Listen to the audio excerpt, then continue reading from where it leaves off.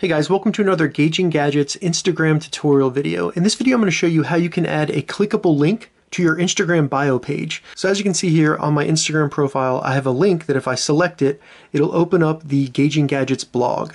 Instagram does not allow any clickable links in post, so this is a really good way to direct any followers to your content by just adding the link in your bio and then telling people link in bio. So let's go ahead and get started on how to do this. In your Instagram profile, you want to make sure you're logged into Instagram. Go ahead and select Edit Profile right here.